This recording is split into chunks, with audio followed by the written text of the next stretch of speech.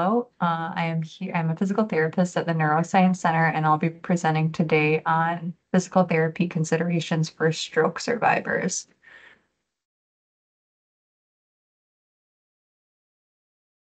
The objectives for this presentation is to help better understand the path of physical therapy, falls prevention, home modifications for safety, assistive device options, mobility after stroke, orthotic considerations, wheelchair considerations, mobility post-stroke, what neuroplasticity is, and exercise post-physical therapy. We will also cover offerings that we have at the Neuroscience Center and through the Inspire program that could be of interest to you. The general path of physical therapy after stroke begins in the hospital while you are in the acute stages. A physical therapist will come to your room and usually perform exercises for strength and balance. Many patients who have experienced stroke will then qualify for an inpatient rehab stay. This is an intensive program that consists of 3 hours of therapies each day and could include physical therapy, occupational therapy, and speech therapy. From inpatient therapy, some patients will qualify for a transitional care unit, also known as a TCU, if you are unable to return home safely. A transitional care unit will have therapy about 5 days a week, but does not have to be 3 hours each day, like inpatient rehab. Other patients may not need or qualify for a TCU and will return home after the hospital or inpatient rehab. Once at home, it will be determined if home care or outpatient care is appropriate. Home care consists of a therapist coming to your house because it's too taxing to leave.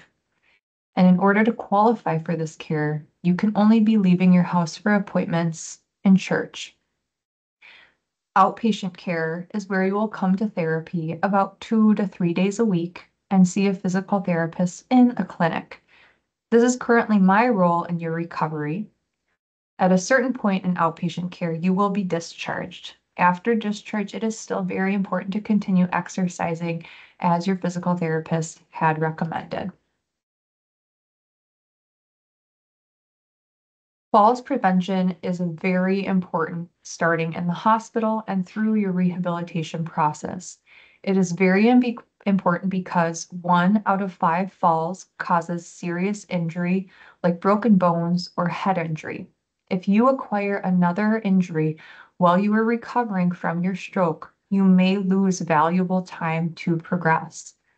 Falls are very common and lead to many emergency department visits, as 3 million older people are treated in the emergency department for fall injuries every year. And every year, over 800,000 patients are hospitalized due to a fall injury and subsequent head injury or hip fracture.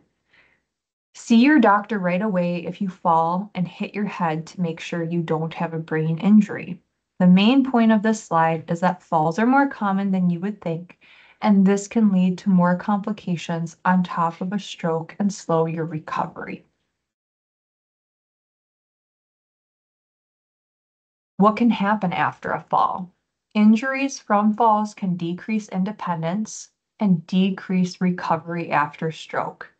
It can also lead to a fear of falling, which can turn into decreased movement because of that fear. We want you to be as mobile and independent as possible. And if there is another injury that you have to overcome, it can make rehabilitation for your stroke more difficult. Here are the risk factors for falling. I'll let you read through these, but increased age is a big one. Fear of falling is a big one. Cognition is a big one, and mobility device uses is a big one. If you have more risk factors on this list, the greater your chances of falls. So it's good to just understand what risk factors you have and take that into account with your chance of falls. If you feel like you are at risk of falls and you have not yet talked with your doctor Review medications with the doctor and see if there is need for a PT or OT evaluation for balance, dizziness, or uh, daily living tasks. Eyesight can also play a role in falls, so it is important to have your eyes checked once a year to keep seeing clearly and avoid those tripping hazards.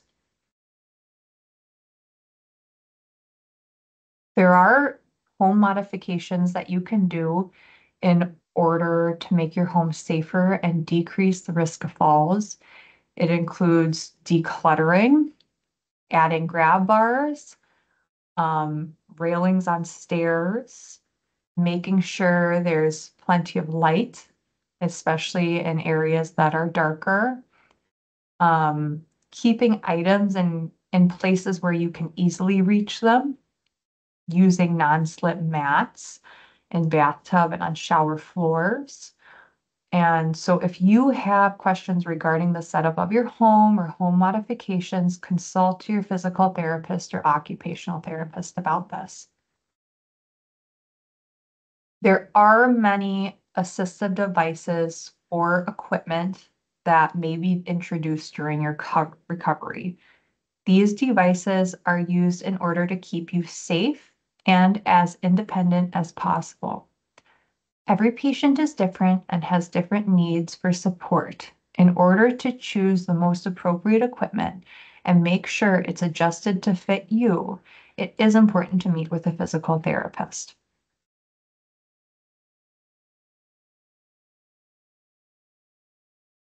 There are many fall pendant options. And so if you feel that you're at a higher risk of falls or have experienced falls or spend a lot of time at home, a fall pendant may be a good option for you.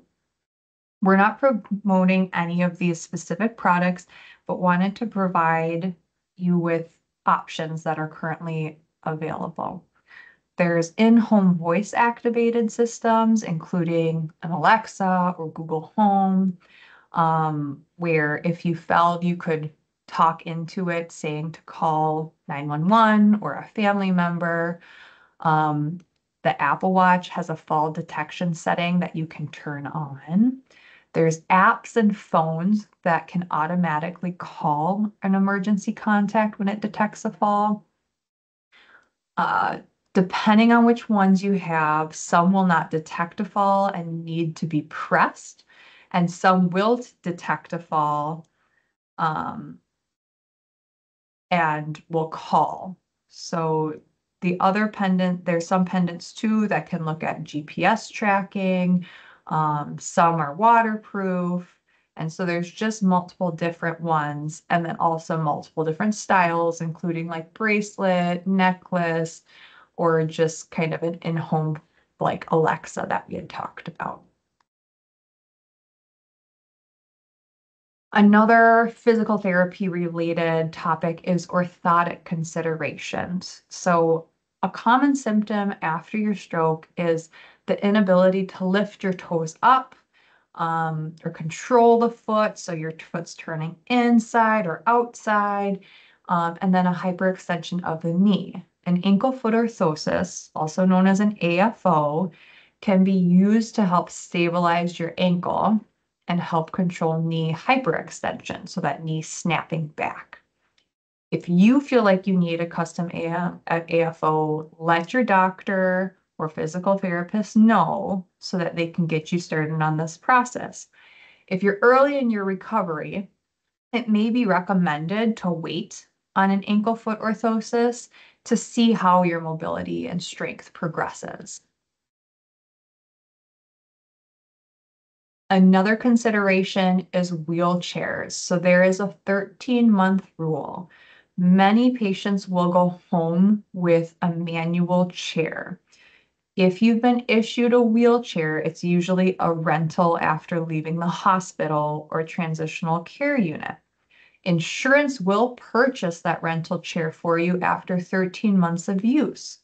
So if your wheelchair does not fit you well, and you feel like you might need a chair for the next year, 2 years, 5 years, then it's something that you might consider a custom chair. Insurance can cover a new wheelchair every 5 years as long as it is justified. So that's something to just keep in mind.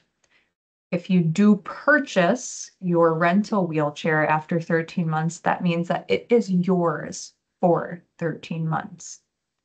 If you feel like you do need a custom chair, let your doctor and or physical therapist know so that they can get you connected for a wheelchair evaluation. Just like the ankle foot orthosis, it may be recommended to wait on a wheelchair evaluation to see how your mobility progresses. Mobility post-stroke. So there is a 6-month window of enhanced, what we call neuroplasticity, that goes on early after a stroke. During these first 6 months, rehabilitation can be more effective in making the most gains for you. Improvements can still be made 6 months after you have your stroke, but that progress may be slower.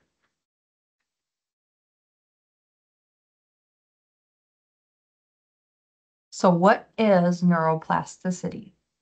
It means that we can retrain our body and we have the ability to adapt after injury and learn new ways to control a movement. So this neuroplasticity is most present that 6 months after your stroke. So we want to take advantage of that time and that neuroplasticity.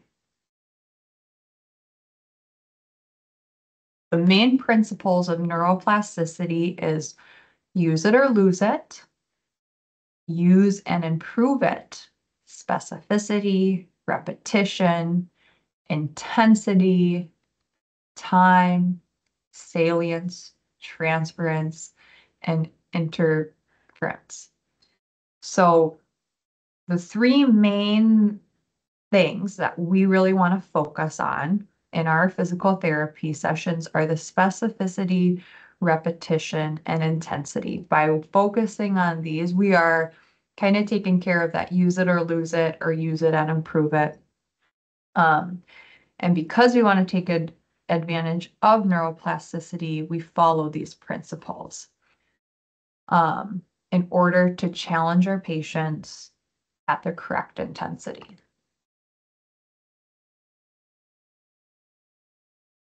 So after outpatient physical therapy, after you're discharged from outpatient physical therapy, a lot of our patients will ask, well, what's next? First of all, we want you to be safe, so we're avoiding falls. All right, you want to continue seeing your primary care physician and your PM&R physical medicine and rehab doctor as they prescribe. Continue with your home exercise program and walking program as prescribed by your physical therapist. The other things to keep in mind that we offer here are our NeuroWell program options at the Neuroscience Center, including individual exercise program, our FES cycle program, the brain gym class, group classes, or our aquatic classes. There are all other community classes that you could also partake in that might not be stroke specific, but if you go to a community center or a gym, just keeping up with exercise is great. And so if you have, your own gym that you go to, just keep up moving is the biggest thing. There is a Stroke Inspire scholarship opportunity. So there's 2 months of participation in the NeuroWell Brain Gym. And so that totals $320, but the group does occur twice a week virtually. And it does cognitive challenges and physical challenges. And so it's a really nice place to exercise and go to after you've been discharged from physical therapy. Some other common questions I get are my patients saying, there's low motivation to exercise. What should I do? So low motivation and depression can be common in the stroke population. Be open with communication with your doctors and therapists about how you are mentally doing, and really understanding the reason why you want to get better and find what motivates you the most is my answer to a lot of my patients is find the why. Another question, can I make progress as I get further away from my stroke? Yes, you can definitely make progress as time passes.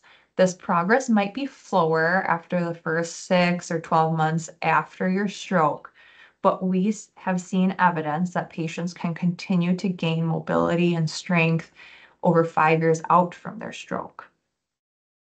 Another question is, can I return to therapy after being discharged? Yes. On discharge, you and your therapist should talk about this. From my kind of general expectations with my patients is that you return if you either have to progress your current exercise program, like those exercises that I gave you are too easy and they're no longer appropriate. If you feel like you've regressed and you need assistance to return to the level of function you were during the time of discharge, or you're increasing falls.